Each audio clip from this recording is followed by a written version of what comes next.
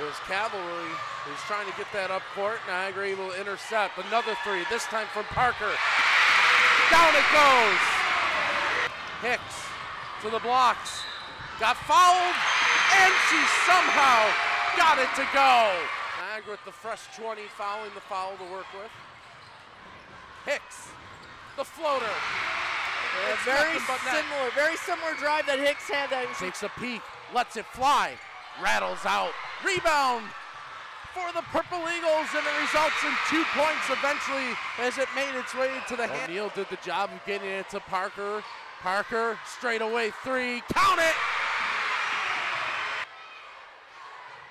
Three on the way from Porter, and she connects from way out. The Purple Eagles get them back out in front. O'Donnell has her pocket picked.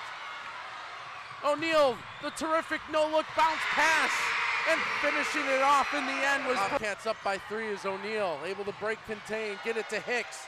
Hicks goes splash. A perfect 3 to tie us up. Parker to the paint. Underhand scoop is good. Tough shot by Parker to get that. 9 of the 13 games they've held their opponents under 60 as this one goes for Glover. Gives it back to Parker for 3. Count it again for Parker. No good, a little strong. Hicks has the rebound, spins, shoots, and gets it to go. Parker trying to drive, kicks it out. 3 from Hicks. Count it, nothing but net. They come in 3 and 1. In the corner, 3 from Hicks. High arching bomb is good. Not putting the offense in motion yet.